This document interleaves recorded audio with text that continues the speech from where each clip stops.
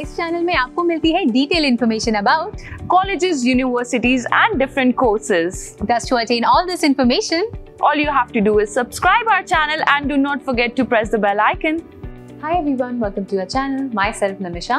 जैसे कि आप जानते हैं, इस चैनल में आपको मिलती है updates about the different universities, colleges, institutions and lot more. तो इसी टॉपिक का एक्सटेंड करते हुए मैं लेके आ गई हूँ एक नया एपिसोड, एक नया टॉपिक। और आज का जो टॉपिक है इस वीडियो का वो है Atharva college of engineering Mumbai, जो बेसिकली मुंबई महाराष्ट्र में लोकेटेड है।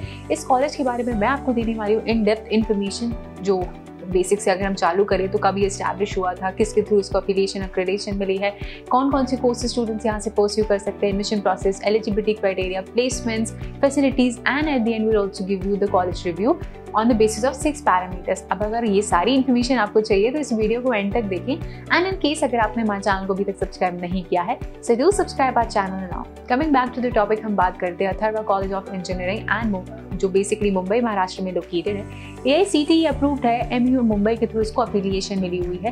प्राइवेट इंस्टीट्यूशन है, प्राइवेट कॉलेज है एंड नाक के थ्रू इसको ग्रेड B+ का अक्रेडिटेशन भी मिला हुआ है। अब अगर हम कोर्सेज से चालू करें तो ये आपको प्रोवाइड करता है बैचलर्स ऑफ इंजीनियरिंग यानी BE in 5 streams, naming the streams like electronics and telecom engineering, electrical engineering, information technology, computer engineering and electronics engineering में आप अपना BE कंप्लीट कर सकते हैं। वही एंट्रेंस एग्जाम्स की बात करें जो ये एक्सेप्ट करता है वो है Maharashtra CET and JEE mains. तो ये दो जो एग्जामिनेशन है इनके स्कोर के बेसिस पे स्टूडेंट्स को एडमिशन मिलता है।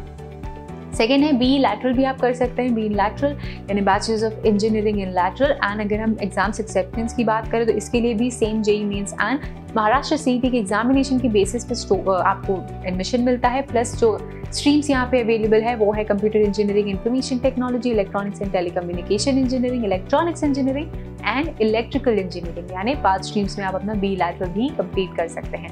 अब हम आ जाते हैं admission process and eligibility criteria की। तो बेसिक एलिजिबिलिटी क्राइटेरिया जो है आपका 10+2 कंप्लीट होना चाहिए from a recognised board and वो भी फिजिक्स, केमिस्ट्री एंड मैथ्स में। अगर हम BE लैटरल की बात करें तो 10+3 कंप्लीट होना चाहिए आपका।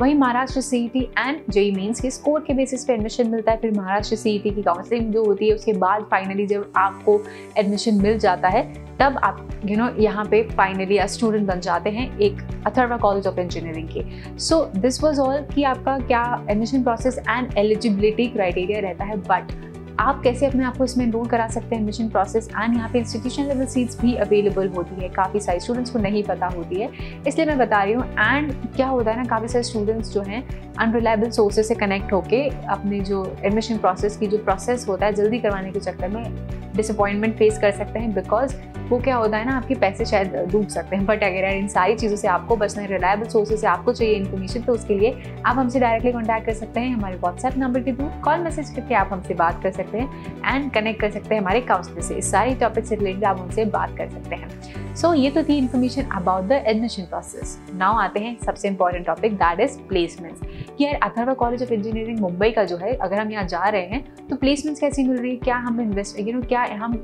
एक्सपेक्ट कर सकते हैं इस कॉलेज से। तो मैं बता दूं, मैं इनकी ऑफिशियल वेबसाइट पे गई तो ऑफिशियल वेबसाइट पे they have claim something, they have named की प्लेसमेंट से रिलेटेड इन्फॉर्मेशन हमने दी है। पर जब मैंने इससे रिलेटेड इन्फॉर्मेशन खोली तो इन्हें काफ़ी सारी कंपनियों के बारे में बताया, टोटल ऑफर्स के बारे में बताया। बट यार ऑफर्स जान के आप इतना अंदाज़ा तो नहीं लगा सकते ना कि आपको हाईएस्ट पैकेज कितना मिल सकता है या आप कितना अर्न कर सकते हैं अगर आप यहाँ से पढ़ के जाते हैं और कोई कंपनी आपको रिक्रूट करती है। तो दैट इज़ वाई मैंने सोचा कि यार ये इन्फॉर्मेशन की अगर हम बात करें तो बेसिक तो मैं आपको बता देती हूँ। Accenture, Amazon, विस्टेक्स, Infosys, DSM, TCS digital आई हुई है, केपजेमिनी and NSCIT, Burns and McDonald's आई हुई है।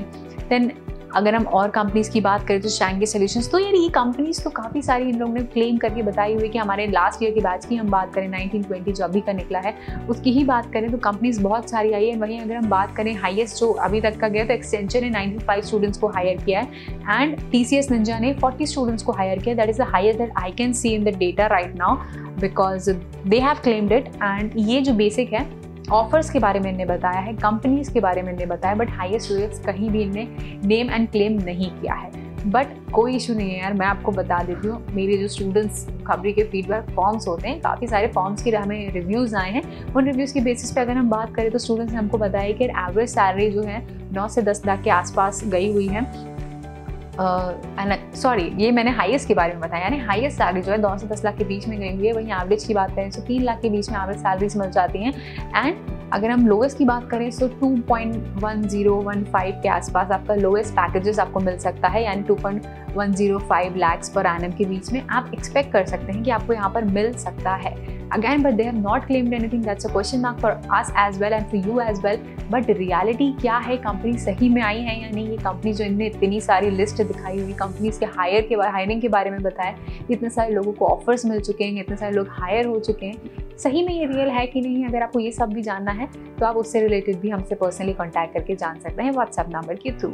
सो I think that's a wrap up for the placement side. अब हम बात करते हैं कि स्टूडेंट्स को फैसिलिटीज़ जो है, अगर यहाँ पे आ रहे हैं Atharva college of engineering Mumbai का जो कैंपस है, यहाँ आ रहे हैं तो फैसिलिटीज़ कौन सी मिल जाती है। तो अगर हम बेसिक फैसिलिटी की बात करें तो आपको यहाँ पर मिलता है classrooms, classrooms they are providing, swimming pool है, लाइब्रेरी, हॉस्टल फैसिलिटी है, ट्रांसपोर्ट फैसिलिटी भी है, लेबोरेटरी है, cafeteria, medical, sports, computer labs, यानी प्रैक्टिकल नॉलेज भी आपके एनहांस होगी। Classrooms they are providing, swimming pool they are providing, gym they are providing. So this is the basic information, sorry gym is not what they are providing. So these are the basic facilities which they are providing. अगर आप यहाँ पे आके पढ़ना चाहते हैं तो ये इन्फॉर्मेशन आपके लिए काफ़ी यूजफुल होने वाली है। नेक्स्ट हम सेगमेंट पे आ जाते हैं, रिव्यू सेगमेंट पे। Last but not the least यार इंपॉर्टेंट सेगमेंट है, रिव्यू करने वाले, रेट एंड रिव्यू 6 पैरामीटर्स पे इस कॉलेज को on the basis of academics, accommodation, faculty, social life, placement and infrastructure यहाँ का कैसा है। तो यार ये जो भी मैं आपको डेटा बता रही हूँ आप रिलाई कर सकते हैं, क्योंकि काफ़ी सारे स्टूडेंट्स ने हमको रिव्यू दिए हैं इससे रिलेटेड। उसके कलेक्टिव डेटा के आधार पर हमने यहाँ पे अपना रिव्यू सेशन चालू किया है एंड रेट किया है। सो अकेडमिक्स की अगर हम बात करें तो हम इसको रेट कर रहे हैं 7.5 आउट ऑफ 10। अकोमोडेशन में we are rating 7.6 out of 10। Talking about the faculties here we are rating 8 out of 10। Infrastructure की बात करें तो we are rating 8.5 out of 10। We like the infrastructure here, students like the infrastructure here. Placements की बात करें तो again question mark is there, क्योंकि इन लोग ने क्लेम नहीं किया है। क्लेम नहीं किया है तो we can not rely on their information, right. उनने जो भी बताया that's the basic, again reality कुछ और हो सकती है, इसलिए we are rating 6.9 out of 10। Talking about the social life here we are rating 8.6 out of 10। So that's a wrap up for this episode. आज हमने बात करी अथर्व कॉलेज ऑफ इंजीनियरिंग जो बेसिकली मुंबई महाराष्ट्र में लोकेटेड है। आई होप मैंने सारी information को आपके लिए कवर कर लिया है, बट इन केस अगर कोई इन्फॉर्मेशन रह गई है तो यार इंसान हूँ, हो सकता है आप कमेंट बॉक्स में कमेंट करके पूछिए and will get back to you as soon as possible. पर अगर आपको ये वीडियो अच्छा लगा एंड रिलायबल लगा, इन्फॉर्मेशन अच्छी लगी, then do like this video and share it with your friends and do not forget to subscribe our channel. This was me Nimisha signing off from today's episode.